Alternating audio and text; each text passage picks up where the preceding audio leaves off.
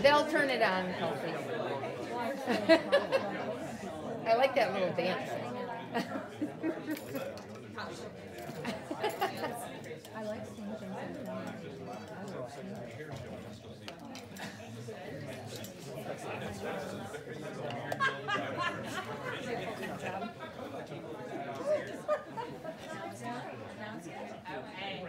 Hello, everyone. Welcome back to our last session. First, I want to introduce this fantastic guest speaker for you. But first, let me tell you about all the impressive things you can discover about Dr. Nick Bowman from his CV. Okay? So Dr. Nick Bowman earned his BA and MA from the University of Missouri, St. Louis, received his PhD from MSU in 9-ish, 10-ish.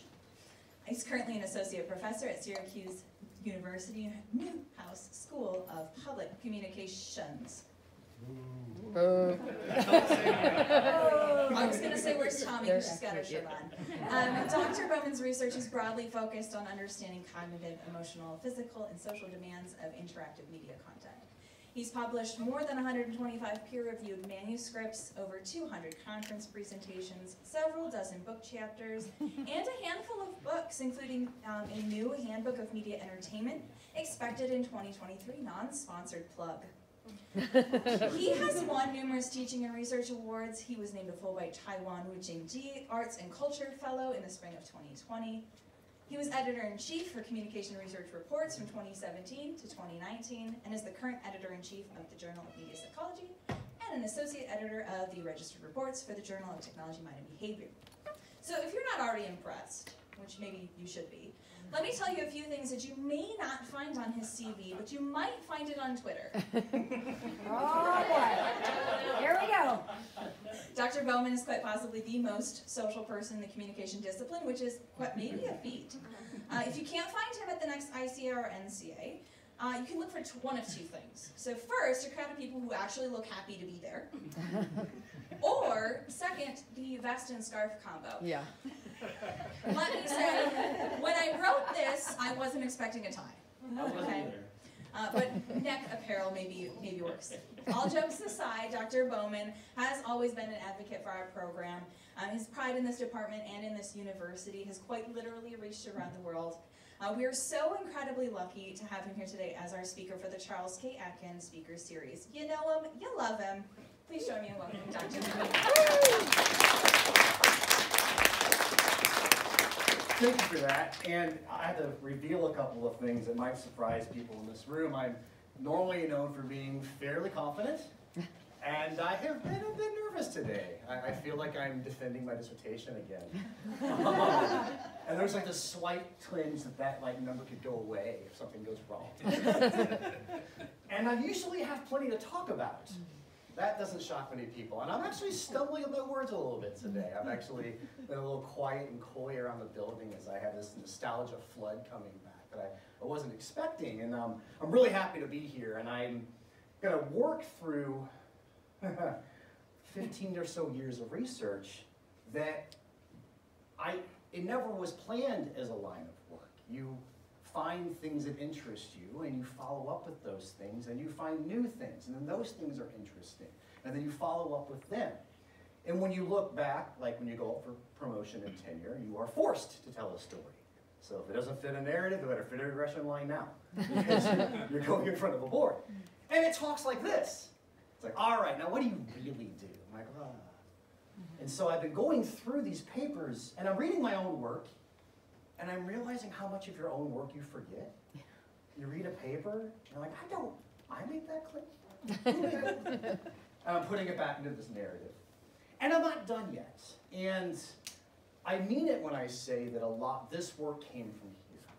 It came from being lost. It came from leaving a job in media and moving to Michigan, to which my parents replied, so you have a college degree, and you live on your own. You don't live here.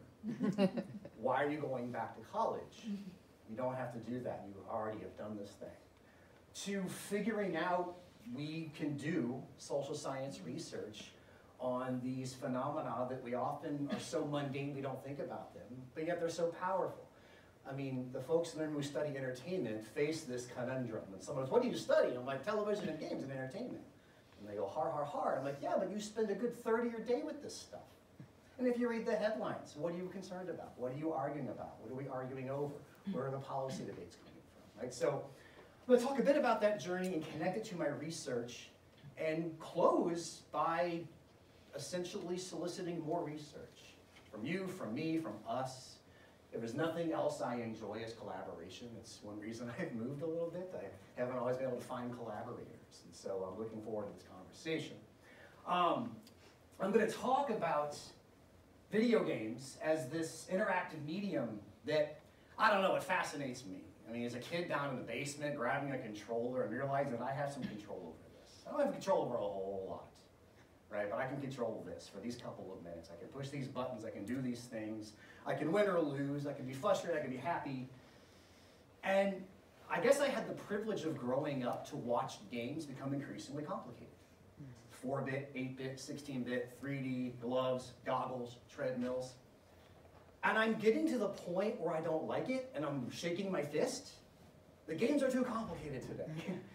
But what I'm noticing in the development of the technology is, of course, the tech is developed, and the user experience is supposed to be part of that technology development, and it isn't always part of that development. And now we're getting to this multi-billion-dollar industry where we're making all these amazing, immersive, interactive, et cetera, experiences, and we're not quite sure what the users do with those anymore. They're kind of spread all over the place. And I sometimes wonder if we're putting too much pressure on the player, on the user, and if we're matching up what we intended to design with what they're experiencing. And I want to talk about this in terms of demand with an intentionally negative connotation. Maybe we're asking for things that the user didn't agree to when they put that game in or turned on that program.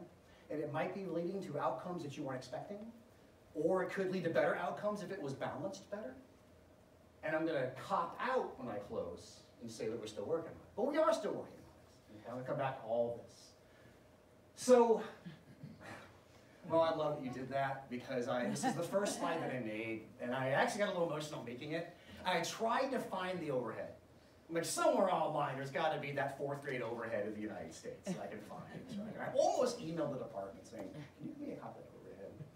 So I was born in Arkansas in Conway to an immigrant father and a mother from a broken Italian household. And they just sort of figured it out, and we moved to St. Louis. And I never thought I would leave. UPS had just opened a facility. You drive a truck for like 30 bucks an hour, and that's pretty neat. And I went to college because I didn't want to work part-time at night. And I sort of really enjoyed journalism. And I went to graduate school after that because I wanted to, frankly, make myself more marketable in a media career. And I took a course on media with Dr. Alice Hall. And didn't like it. So I'm like, I work in the media. Those theories don't affect me. Come on, you don't know. You don't work at a newspaper. I work at a newspaper. And I learned very quickly that she was right. And there was a lot of theory. Whether you know theory or not, it still exists. It still influences you. So it's a lot better if you can get in front of it and figure out some of these, descriptive, predictive, explanatory, controlling features of our social world. And I put 2.5 up here because I went to Chicago for NCA, and I met a couple of folks in this dark hotel room with lots of bottles of non-alcoholic and alcoholic beer, talking about research that I had just learned a couple of weeks ago. And it was the Michigan State reception. And I met up with a lot of faculty, John Sherry and Ron Tamburini, and Dave Westerman, students, Mike Katowski, and they were all talking about media research, and Paul Skalski was there. I didn't know people studied this stuff. I didn't know they studied it and cared about it enough to talk about it over beer at night. And then they make fun of each other. And then they talk about the research some more. And so I started talking to them, and I talked to Ron, and I talked to John. And before you know it, I put an application in, and I came to East Lansing. And I didn't quite know what I was doing there, and I'll get to where I went from there eventually. That's going to be the meat of the conversation. So I come here. I really transform as a scholar, as a person. I didn't give it a valence. That's up for you to decide.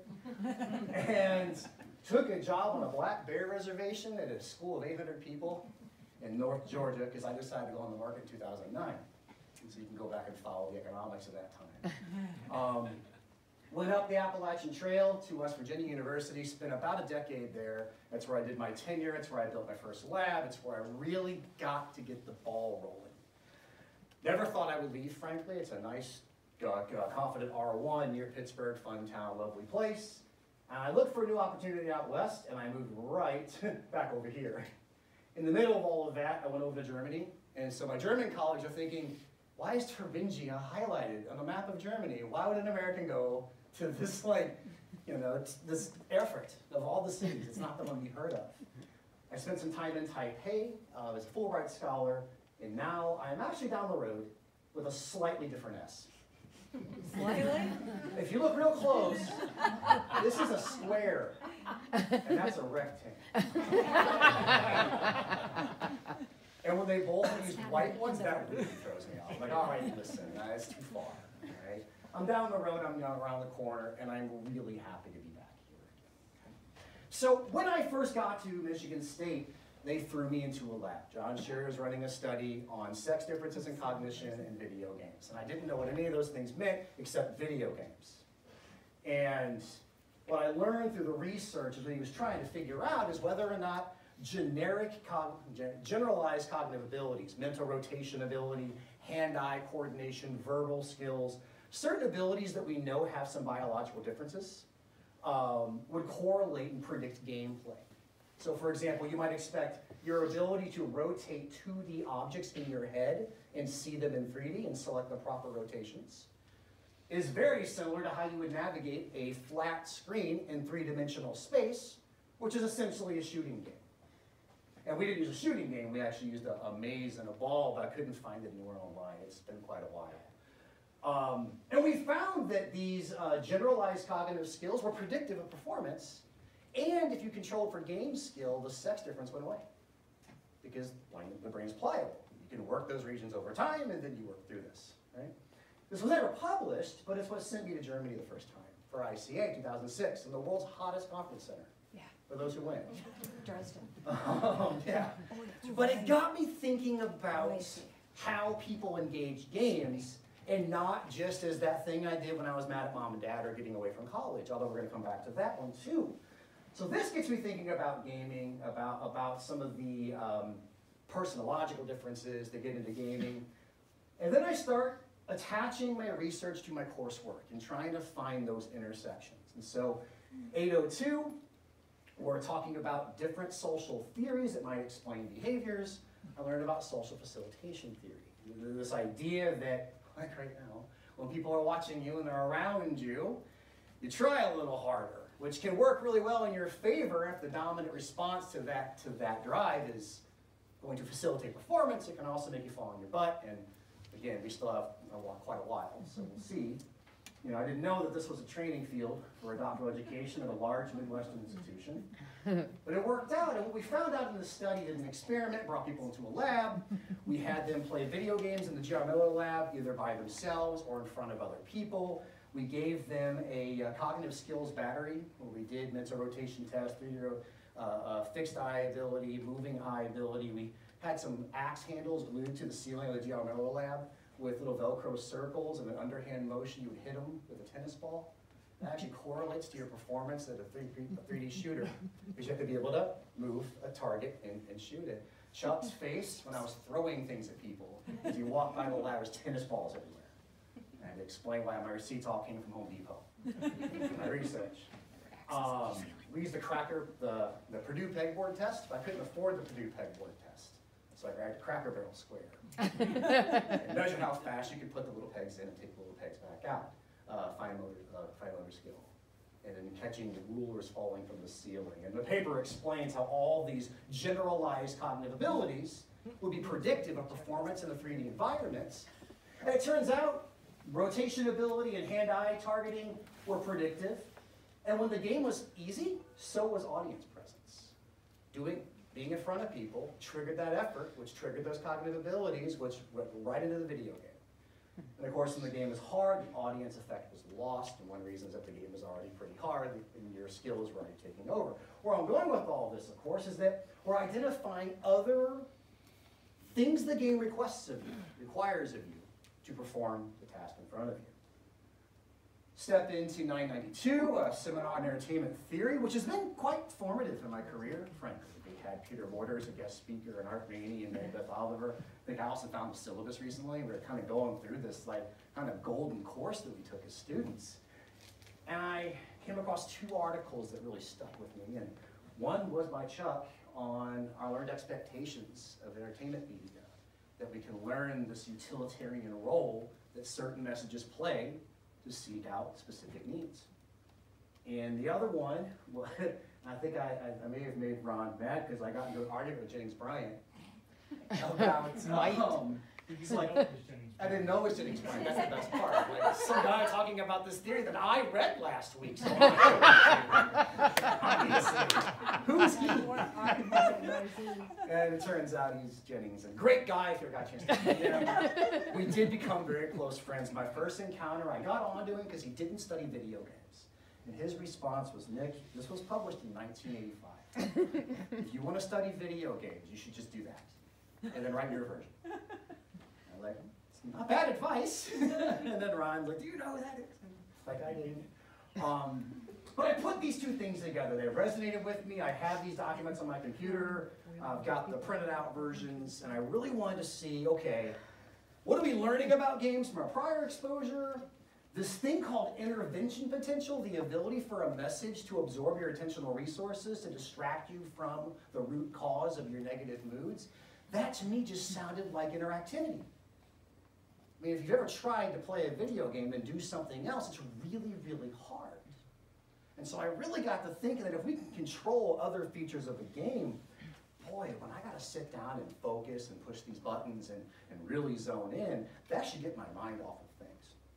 And so I put together the world's stupidest perspectives. This is an induction for bewilderment, because I saw my committee try not to explode. As I proposed this within subjects, 20 minutes, measure a bunch of things I made up last week, and then we'll just bring people in the lab for a week straight, every single day, Monday through Friday. We'll give them extra credit. Of course they'll come, and they'll come play games on Monday and Tuesday, and Wednesday and Thursday and Friday, and fill out my scales, and then I'll graduate on time. And Ron did say before Halloween 2008, you really shouldn't propose this. I think it's a bit much. I'm like, no, I'm dead set that this is going to be my, look, my prelim went so well. It did go well. It was in media psychology. Well, this obviously would be nature.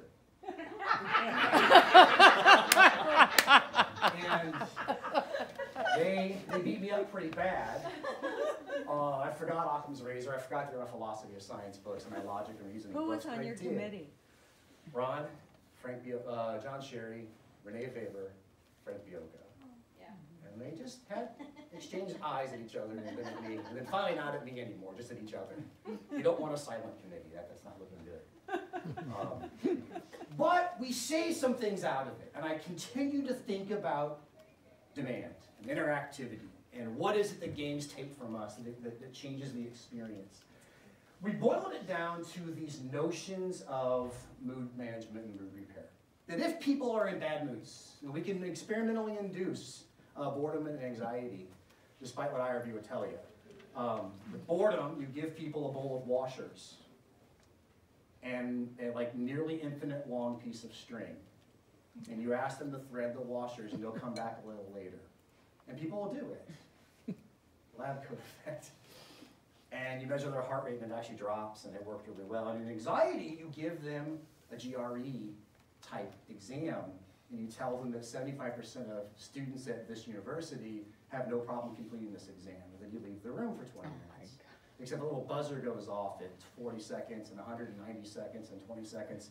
And we actually made it more stressful now because we give you dry erase markers to do all of your long math on and all of your word problems. And you flip the markers over. And these inductions work really well. And we wonder, okay, now I've got you bored and I've got you really stressed out. I should be able to manipulate the intervention potential of this message, how much attention it requires from you. And I realize that word can be used in very different ways. And the more absorbing the experience is, the better it should be at repairing your mood. And I thought it'd be linear because video games are the greatest thing. Research can be dangerous sometimes. And what we found is it's linear to a point, and then it drops down. It's curvilinear, because it turns out at really high levels of how much you have to do in the game, it just turns into another point of stress. So this was a flight simulator where you either just watched it to simulate television watching, you had your hands on the controls, but the plane mostly flew itself. You had to control just like the stick and the speed. Everything else is automatic. Or you had to control the stick, the speed, the flippers, the switches, the landing gear, the parachutes, the whole shebang. In all of this research, we found in the first study that, in fact, you would see, better mood repair, better mood repair, better mood repair, then it would drop off. And then for bored individuals, it was better because, of course, they had a lot less stress and arousal in their mood, whereas the game becomes a source of stress and arousal. So we found this non-disorderly interaction, non-disorderly curvilinear interaction. I got to learn all those words. But it was a neat finding, and it's also a reminder that sometimes in 2x2s you miss things, and you can't really test those curvilinear effects beyond that. This was a neat finding in study 1, and in study 3, we actually let people choose the game. That was Chuck's part, the learned expectation part. And sure enough, the people's choices they would make about which game they wanted to play after getting a chance to play were more or less in line with the mood repair scores up in study 1. Study 2 is blurred out. I promised Ron when I graduated that this would also get published. And it was a coding of people's hands on the controls to see if the amount of movement in their hands was predictive of mood repair. And that data is still sitting on my desk, and it's in a series of those mini discs. There's 12 of them. And I'm not kidding, it's actually still on my desk with a Post-it note on it. But it has been a while. So I've not violated my promise yet. But this was something where we found that this intervention potential, this focus the game requires, can have this really neat mood repair effect, but it can also be bad for us if it's too much to do. But if you're making a simulator or a game, don't you want the player to do all of it? That's what makes it fantasy. Not really, right? If I don't know how to fly a plane, and you give me a plane that's a one-to-one match to a plane, I'm going to crash that one too, or I'm not going to fly that one either. It's every bit as frustrating. So, again, it's got me thinking about my research, about whether or not there's something about, can games be too much? Is there some sweet spot in terms of how much you get involved with the game, however you're defining involvement? So we looked at, after I left, I did some work on interactive stories. The story is co-authored by definition. You make choices, those choices unfold the story and then move through it. I had learned about morality while I was here, right, from many of the folks in this room. And we did a study, although Ron's name isn't on this, but I did call him at 6 in the morning from a diner to ask for some analysis feedback on a paper. We looked at moral salience and observed decision making. One of the things we found is that when people have a strong, salient moral foundation, they won't violate that in the game. Whereas if their foundations are lower, they won't automatically violate, they just do something. I wouldn't call it random, it's just satisficing. I just want to see what happens. So it's not moral and immoral, it's moral and amoral. We're looking at probabilities. Right? That was kind of neat. There was a biasing factor, but not necessarily. And we replicated some other research. I think Lindsay did a study where we were able to make it temporarily accessible, looking at the narrative. If you had to help somebody, that might have triggered you temporarily to think about help and care a little more, right? Fairness and care. We started seeing a lot of our research looking at narratives in terms of appreciation. So if you don't know much about entertainment research, there was a sort of movement to go beyond enjoyment, beyond arousal and hedonia, and start working in more pensive reactions, more reflective or eudaimonic reactions to media. And we found across several data points, we were seeing that when people would think about game narratives, they wouldn't necessarily think about enjoyment. They would talk about appreciation, meaningfulness, eudaimonia, deeper reflections. And in the game design research, there had been this shift to talking about above the neck verbs that happen, here, versus below the neck verbs, which are more action-oriented. So you think, why would a game need a motion cap to the face? Well, if nonverbals are important. Well, why would nonverbals be important? Well, they might help communicate emotion, communicate closeness. Whereas down here, if I'm making a fighting game, I probably don't need to know much about the person's emotional state. This is just an object that I punch. So that was kind of interesting. And we saw this across several different data sets, qualitative data, survey data, experimental data. We were finding these associations over again. Controllers are a source of demand. So here is that there's emotional demands in games that go beyond just arousal and fun. Shouldn't surprise a lot of people. There were controllers that were important to the experience, right? And there had been a move, and still is, for naturally mapped controllers that take advantage of a human perceptual system, right? The one-to-one correspondence with the ways that we interact with the world. And I heard that this bowling ball might still be upstairs. We did a study. We gave Chuck a receipt for, I think, $500 from the tool and die shop on campus, engineering school. He's like, well, we've never had to purchase any. What did you do? What did you do, right? We needed a naturally mapped bowling ball for our study, looking at the Nintendo Wii and self-termination theory and competence. And the controller is not a bowling ball. And you all know Ron likes to bowl. So after he critiqued my bowling stance for a while, went to Michael's and I carved out a styrofoam ball that a Wii controller could fit in, that you could put the controller in. And I'm not going to do it because you'll make fun of me, but you would go bowling with your hands. And so we go over to the tool and die shop and we hand them, we tell them what we want to do. We want to make a controller, but we can snap a Wii controller into a naturally mapped controller for this experiment that we're running. He said, okay, that's great. Where are your schematics? Thinking, pieces of paper. And I handed him my styrofoam Michael's ball. This. And they entertained it. And they made us a device and handed it back because it worked quite well, frankly, in the study. Now, we would have thought that this would have felt more natural, more intuitive with bowling. It actually turns out that a lot of folks report this one is more intuitive. Any reason why? So, in their mind, it's not bowling, it's gaming.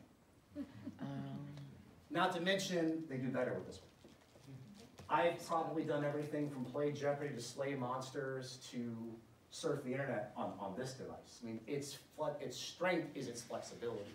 It's intuitive. I didn't learn the QWERTY alphabet. I learned my ABCs. But we've gotten so good at being able to think through this device that was supposed to slow us down. And we don't ask the question, can we type faster? The answer is Dvorak, but what's the point? We have 100+ years experience with this QWERTY keyboard, right? So we saw these findings over and over again that the industry was making these naturally mapped controls, and they weren't doing very well. That the traditional ones, the handheld ones, it's called the golden hands rule of game design, those were doing better. These are actually seen as paradoxically more demanding, more tripping. They're getting in the way of performance. And if you're trying to design an experience, I don't want to disrupt the performance, I want to enhance the performance.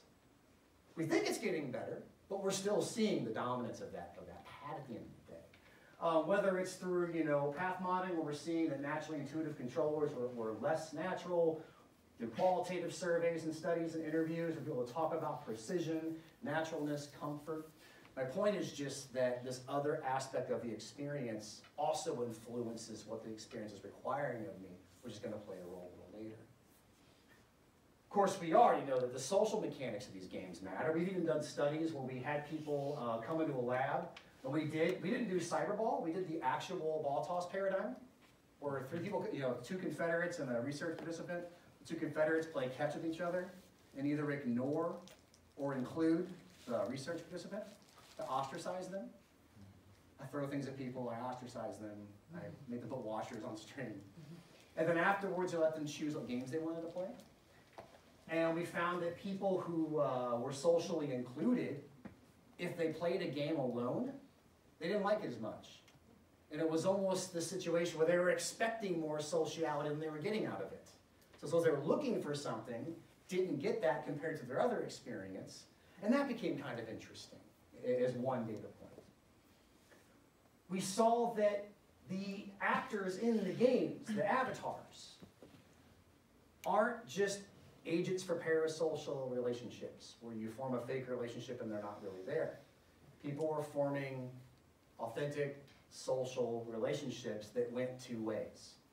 They would spend time with these characters. They would listen to the characters. They would give the characters what they want. And if you want a good example of this, if you have a pet, you know what I'm talking about, right? It may not be the same sociality as this interaction, but there's this give and take.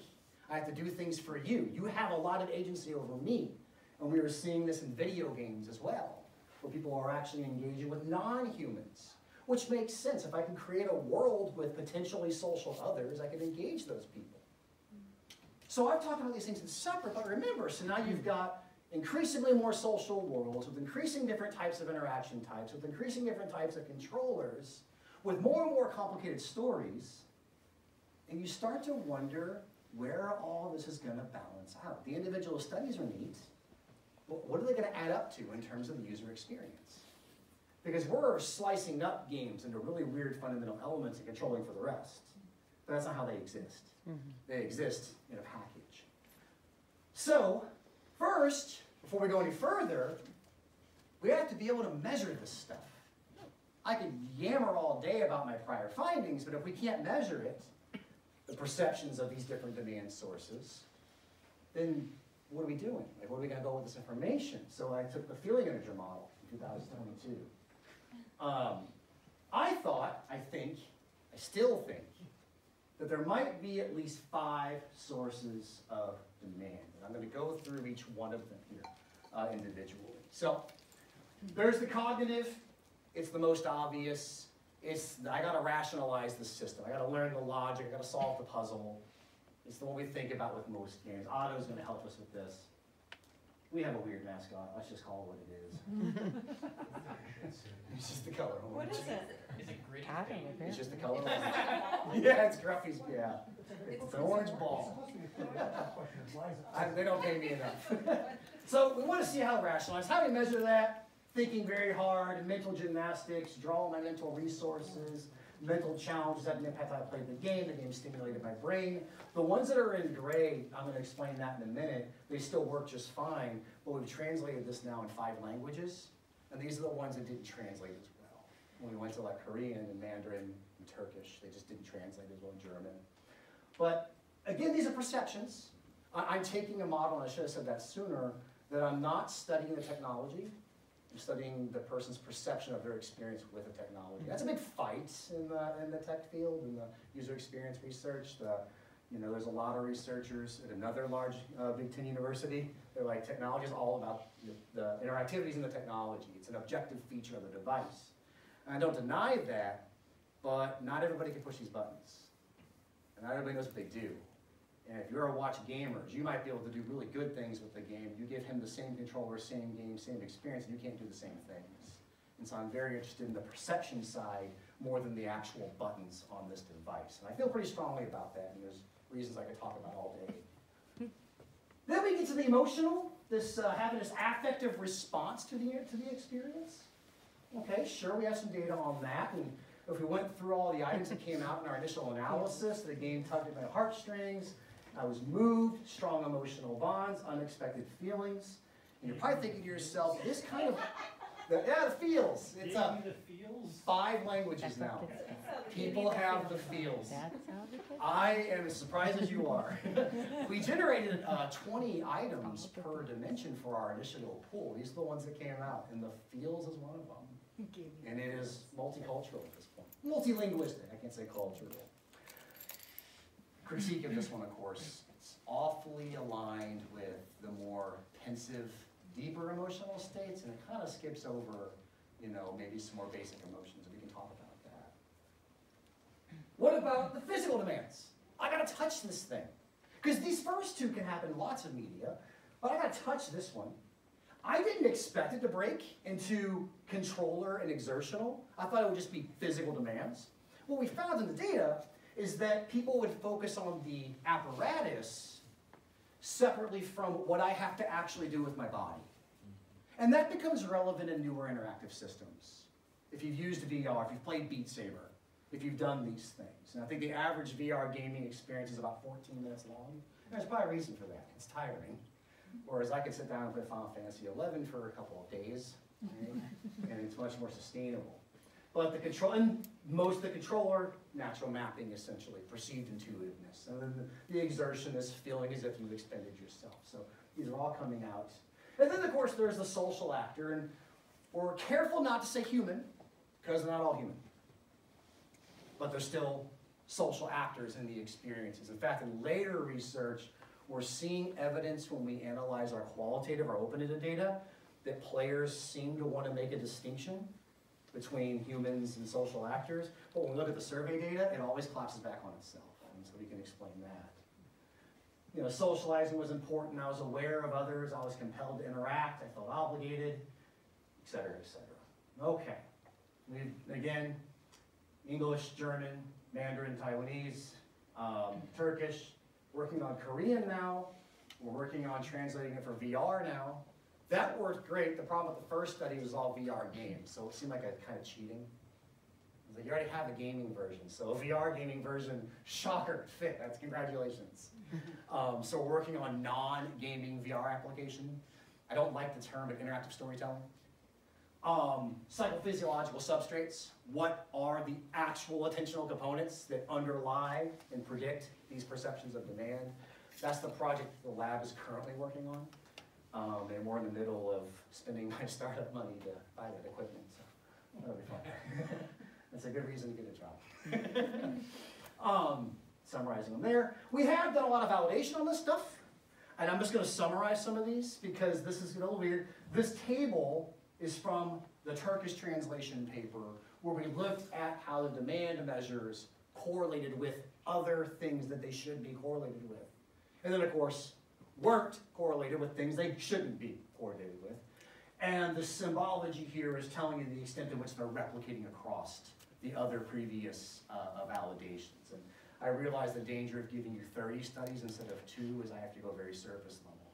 It's not a trick to make you think I'm not very good. I'll still answer questions.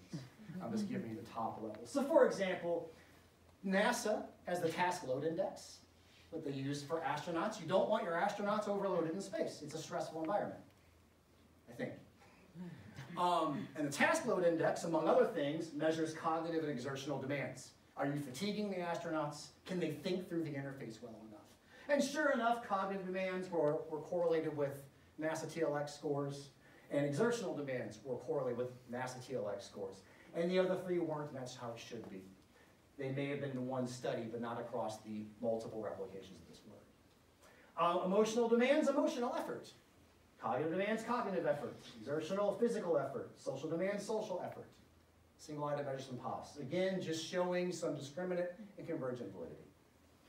Right? Emotional demands and appreciation. You would expect that. If I really feel this deeper emotional involvement with the narrative, I should have a higher score on this eudaimonic dimension of media entertainment. Narrative ratings and emotional demand. The narratives are what often give the context for the emotional demand. It's the storyline. Controller demands and controller ratings. If the control is more demanding, I hate it. We expect this. Social demands and relatedness. I'm feeling closer to people. And I thought the game was very social. And so, again, I'm skimming the surface here for effect, but the point I'm making is the scale over and over and over again is correlating where it should. It's not 100% perfect, but it's working in the ways we think it should be working. And with that, by the way, those demands, I didn't even show you the EFA, CFA procedures, but even those were replicated 3 or 4 times. So we're very confident that those 5 dimensions are separate. And they're oblique, not orthogonal, but they are separate.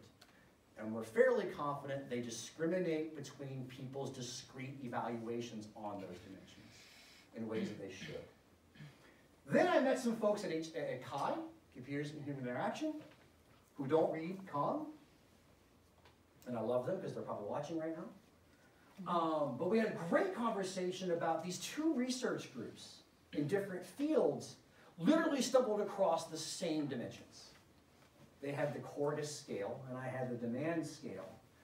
And we did what I think a lot of scholars don't often do, is we didn't have a Twitter flame war. We just emailed each other. Like, hey, I see you're working on perceptions of challenge in video games. I'm working on perceptions of demand in video games. I wonder if those are the same thing.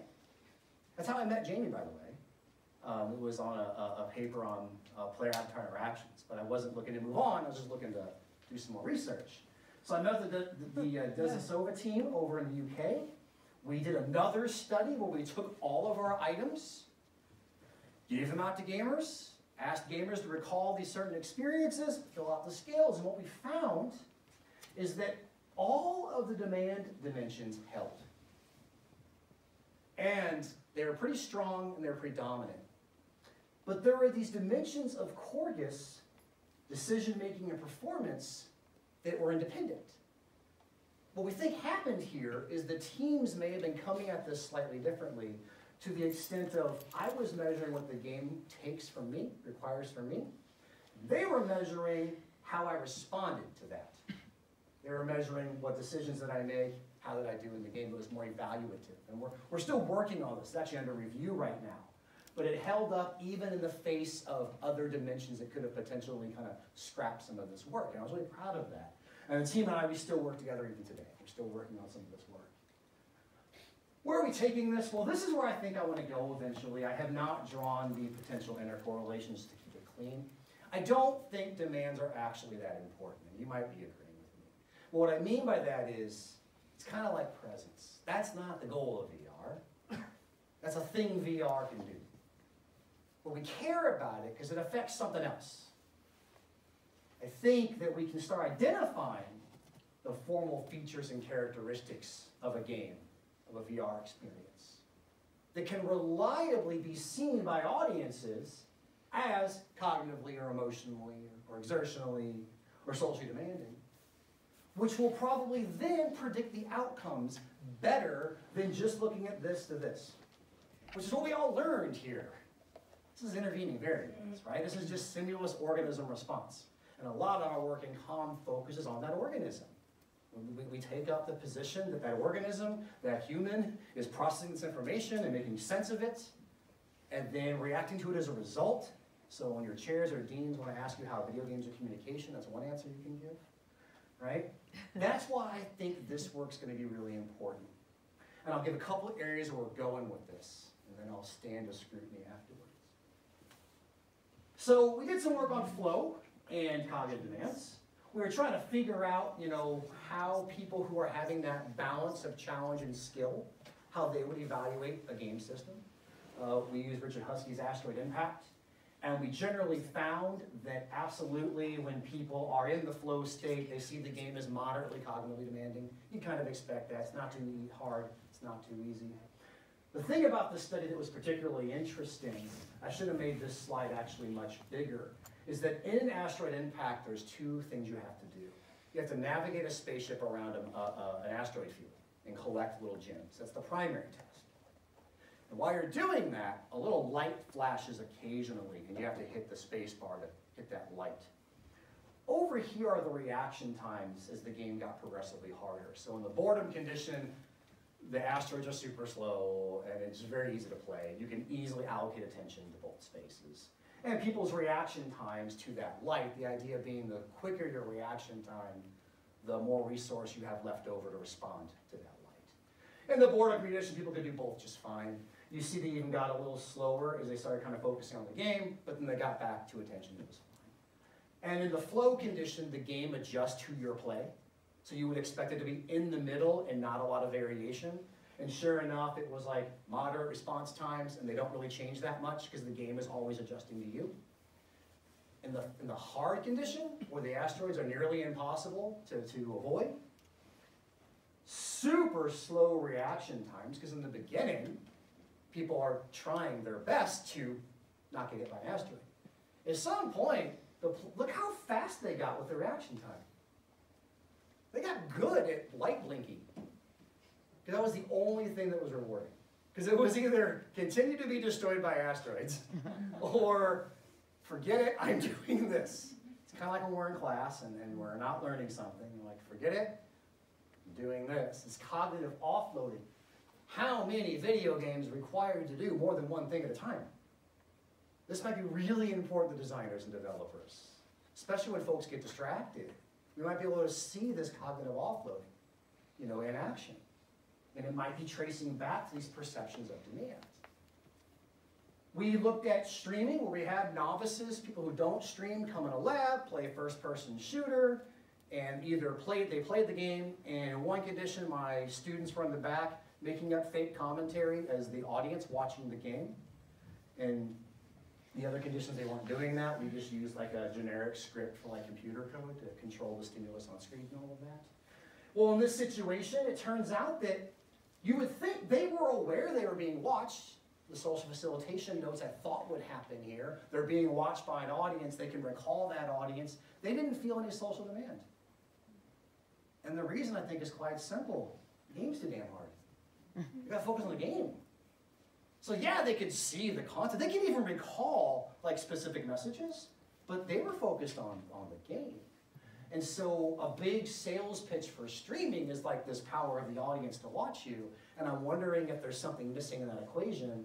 Obviously, you might expect a different result for professional streamers who love to perform in front of each other. But that was something we're coming across. And so we're seeing again this sort of when the demands might conflict, people make a choice. Where I'm going with all of this, and I'll go back here for a minute, I don't think folks can have high levels of all of these if you want a positive experience. I think they start to try to shunt some off and do others. But you can do that in an interactive experience. Or maybe as designers, we have to let you be able to do that in an interactive experience. Looking at Beat Saber, we adjusted the field of view. So there's, this Saber game, and you either look straight forward, and these blocks come at you. You have to cut them and move out of the way. You have to rotate 90 degrees and see the blocks, or you have to rotate 360. And as you increase that field of vision, people did see it as increasingly cognitively demanding and increasingly exertionally demanding.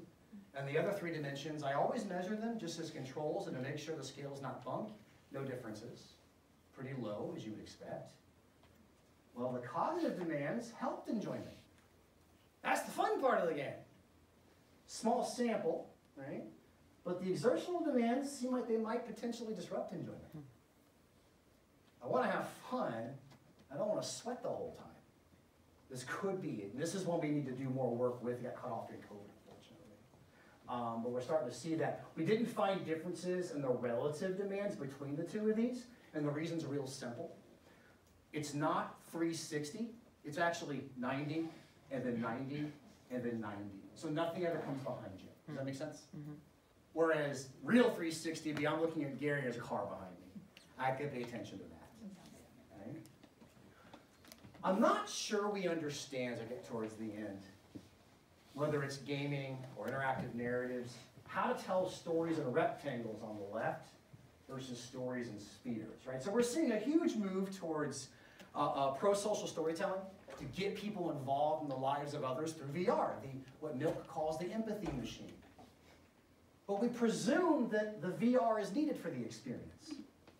So like in this one here, great, you're letting me look around a school, which is kind of distracting, and I can look around my environment, but I don't know what I'm looking at. And I'm actually losing the message. And we're seeing data from our research team, from a couple of other research teams, to where the spherical storytelling is distracting. People don't pay attention to the message. They definitely feel present. And we are finding empirically, this is going to make a lot of people mad on the YouTube verse. Presence and narrative engagement are not the same thing. There's being in a space, and there's being in a story. And they're not one-to-one. We can show it to you with data. Tilo's got some data. Miguel Boyeda has some data. Over the last, I think Grace Ahn has some data on this. And I think it's a mistake we're making. We just assume if I give you a headset, you'll be in the story or donate more money. And we're not finding that. We're just finding you feel like you're in the environment. A student in West Virginia did a dissertation on drunk driving videos, and the same thing. You can be in the car when the drunk driving accident happens, but you're not any closer to the characters. You just feel like you're in the car. I think it might be something to do with demands. You're focusing so much on doing this that you don't have the resources left over for other things. And the storytelling mechanic isn't one-to-one. Doesn't mean you can't do it. It means you have to be more careful with it. It's not as simple as just putting a headset on you. You may have to have some markers. You have to have some other, Bogus talks about procedural rhetoric, where the interactivity is the thing you're trying to learn. They're one and together.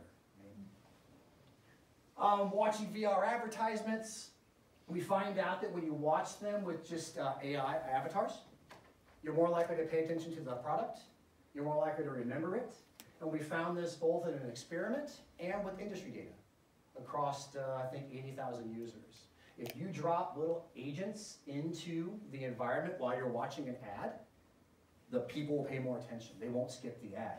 So if you're HTC, you're trying to sell ad space in VR, it turns out you just create a couple of little avatars and put them in the room. And I'm worrying that there might be some social domain characteristics there. Right? They actually feel like my buddies for a little while. Again, conflicts. What happens in an experience when I've got to climb a wall and save somebody? Can I pay attention to both at the same time? Are there conflicts here that I can't reconcile? Or do I have to choose one or the other? Or what many games do is they just give you one and not the other. And they switch back and forth. Great example here is a game called Detroit Become Human. Incredibly emotionally intense. And what they usually do, this is how you play the game. You talk them off the wall by pushing the X button, which is very different than getting on the VR gloves, getting on the bodysuit, getting on the treadmill, and heading over there. Right?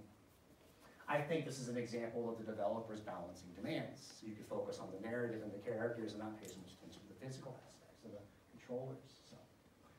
And then, more of the same in the last study I'm working on right now, taking it all the way back home. Let's go back to that dissertation. Let's go back to mood management, interactivity, and how much of my attention is caught up in the message. And we already know that this happens with the non-symmetric disorder interaction, but what if we added the VR headset? That looks fun, but it's probably an additional source of demand. I gotta whip my head around and pay attention to all of this while driving the car, while shifting gears, while managing the clutch and the brake and the gas. And I'm gonna bet if I went back to that Bowman and Taylor 2012 paper and added these layers, you would find that might be really good for folks who are bored. So it was even more attention pulled from their noxious mood state.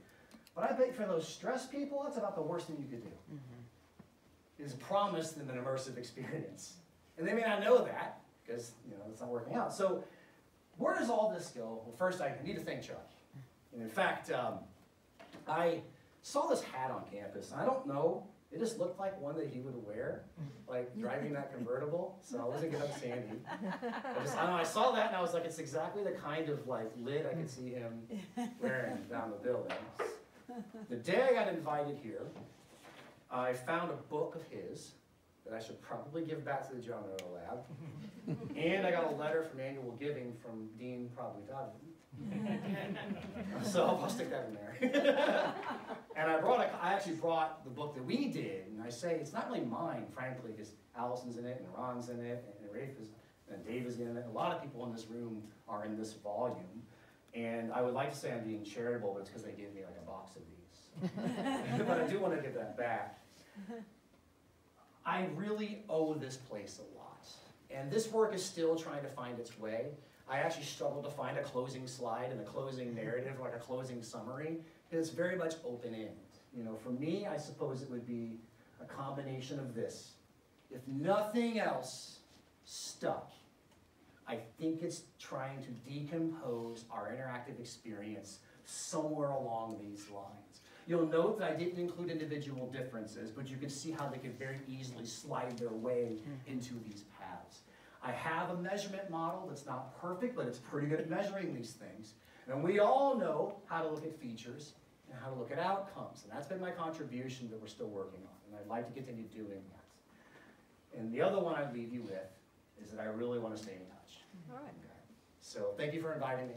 And I'm happy to answer questions.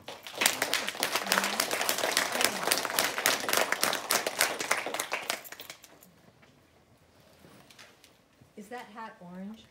It is incredibly orange. I don't know how to tell you how orange this hat or that campus is. Incredibly orange. All right. That's a truck hat. It's a truck hat. Oh, Yeah. yeah, all the way. Yeah. There was something about, because there's a blue one. I'm like, no, no, the orange one. It's brighter. I like it. What outcomes are you, what focal outcomes are you most interested in? That's a good question. So lately, the focal outcomes that I've been most interested in have actually been going more towards like empathy and pro-social change. The reason I bring that one up is I think it starts to bring up the clash of the emotional and social with the other ones. And I want to know if there is a sweet spot of sports that would actually, where are the parts of demand that would interact to increase pro-social change and empathy, and where are the ones that would clash? That brings me to the question I really wanted. And that is whether or not the technological characteristics at the front of the model, the formal features, and the focal outcomes, right, might interact in a way to change the way they're mediated by the organism.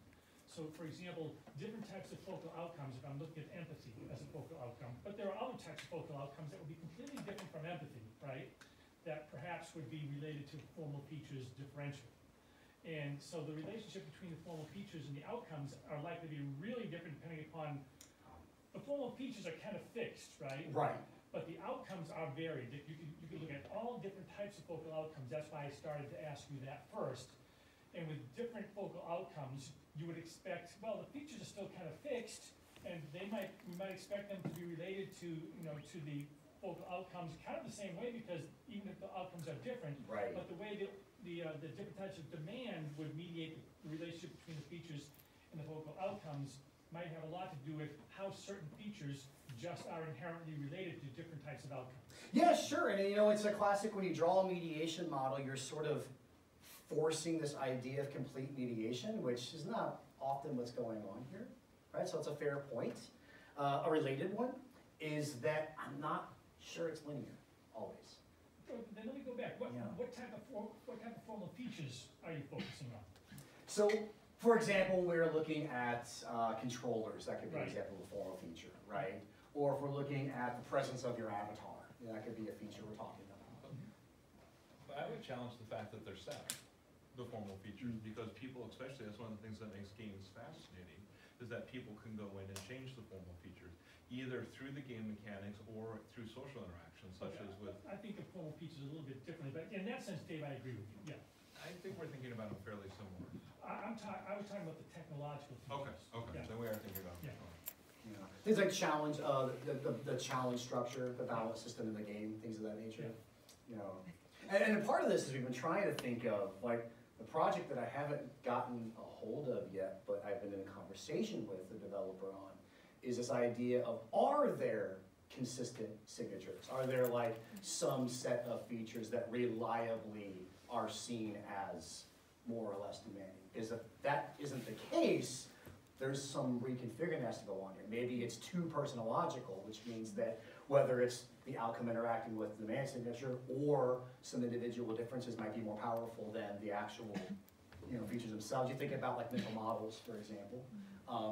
The QWERTY discussion earlier is predicated on all of us having a mental model for a QWERTY keyboard. If we don't, then that's not going to work the same way, right? So it's a fair question. It's one that, and again, I know it sounds like sort of the excuse of the day, but we got kind of shut down for a while, so a lot of this research got locked up. But I am hoping to see that we have some reliable correspondence. One good example, though, field of vision.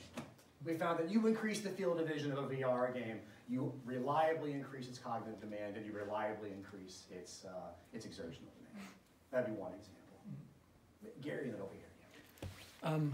You said we should keep apart the spatial presence, the experience of spatial presence, and let's say narrative involvement.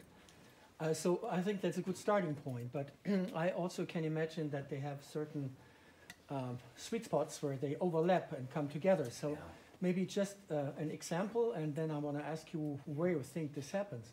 Some 25 years ago, we did a study on a movie called Cyber Heidi, which was a 3D movie with this, this green and red goggles. You could watch the 3D, and it existed in 2D and 3D.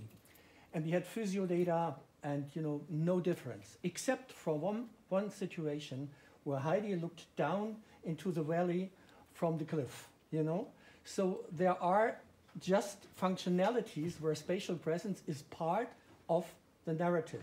And if you read a book, these are the pages where the author will just give you every detail of how deep and how kind of threatening it is. So I would say yes and no. Really good point. Maybe this is the important thing to think about. Where is it functional for the narrative? That first note, I think that's a better, you've actually helped crystallize something that I've been trying to formulate, is does the space play a role in the experience? So the research on awe talks about this. Like, you wouldn't expect awe if the Grand Canyon wasn't central to the experience, because you would hope the person's resources are allocated towards the experience. We see it in games as well, where you know, if I'm not the driver, if I could be the passenger for a moment, I can devote space to this. But if the stuff that's supposed to increase awe is way in the background, it's not going to matter. So I love the point that it's not that they can't go together, it's that they don't inherently go together.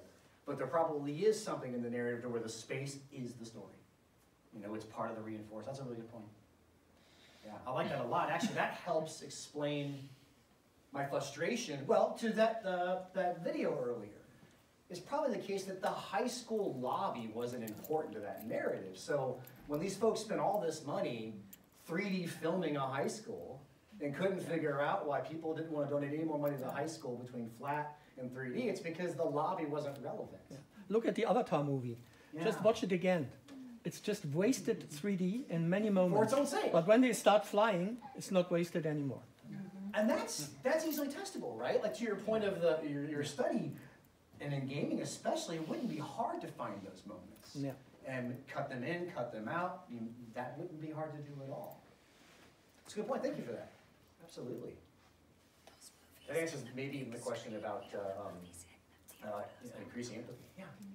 The So, whole movie is, I'm the also point curious is if there's that. like a way to separate some things out. You said that with virtual reality, something that we're finding is for some people the immersion can like stress them out. It puts on too much demand, or maybe an additional demand to some of these demands.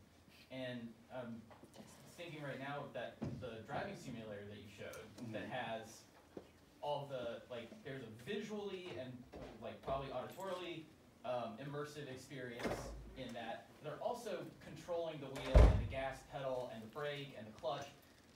What if that visual and auditory immersion was there, but they were given a controller that they're used to playing a driving game with? And that's actually, if we can finally get the study off the ground, that's the hope, is that we can separate out wearing a headset and not wearing a headset versus using a standard handheld Golden Hands controller versus an apparatus like that.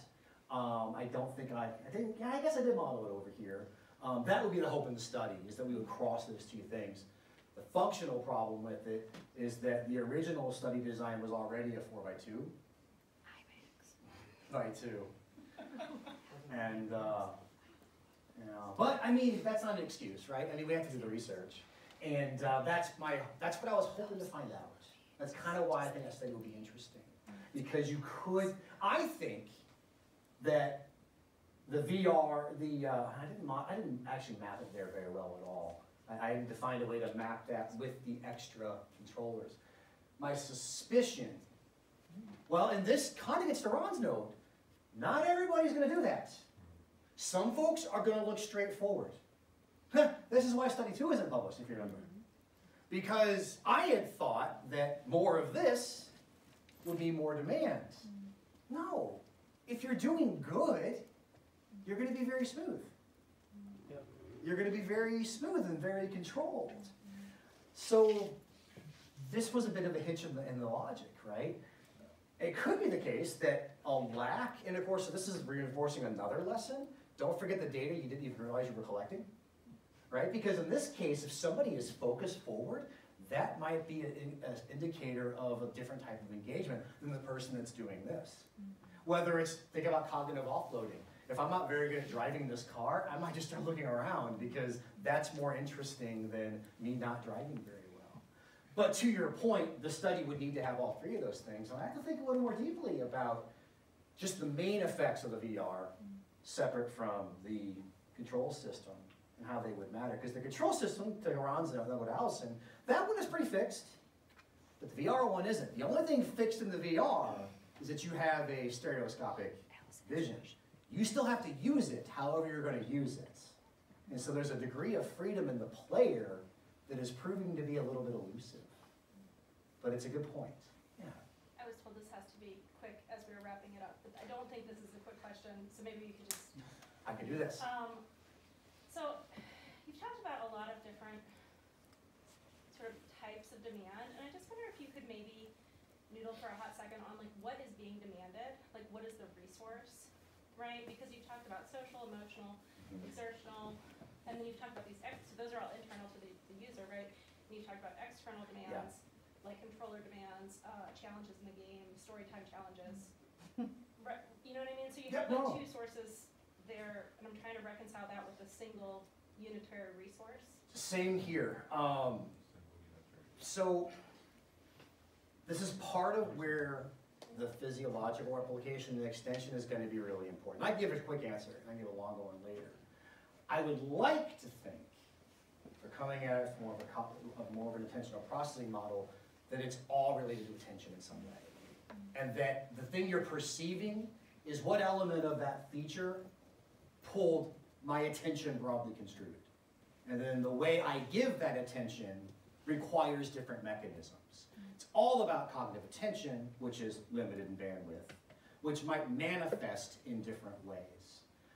That's how I've been working to codify this. I'm a little behind the curve in some of the deeper cuts there. That's where I think it's going. It's not so much that they're like actual types of demand. We're how do I say this? Different types of attention. We either give attention or we don't, right? But it's how we go about actually doing that thing. That's the best answer I have right now. I'm still playing with this a little bit because in some way I have to allocate something and then make it happen. And sometimes that's going to be, this, and sometimes that's going to be some other type of reaction. And I think what people are responding to is their perceptions of what caused that, right? And they're probably giving essentially a lay explanation of what's going on in here, if that makes any sense. We're in the middle of grading it all out, and we just haven't gotten that far yet. This, for all of you here, that was a quick explanation. But I've been asked to wrap things up because we're a little bit late. But let me just tell a Chuck story on the way and get this hat. Yeah. I don't know about putting it on. All right. I have a huge head, so I'm not sure it'll fit me. But Chuck would always say that he would take all the resources that we had that he possibly could for graduate students. And he would give them the money to travel. They got more travel money than we did as faculty members. Don't know if you faculty members knew that, but it's true. And I asked him one time, what's that all about? And he said, these graduate students are the future of our department. They're the reputation of our department. They're going to take us forward and go out and show people everything that we're all about. And he always called it the MSU Mafia. And I think we can see today that he was right. These have been 3 fantastic presentations, and it's really heartwarming to see where everybody's taken the common knowledge that they gained here. So let's give everybody a big hand.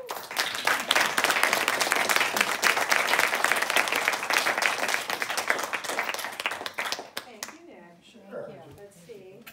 Maybe? Oh. That's not bad. No, I like the hat, actually. See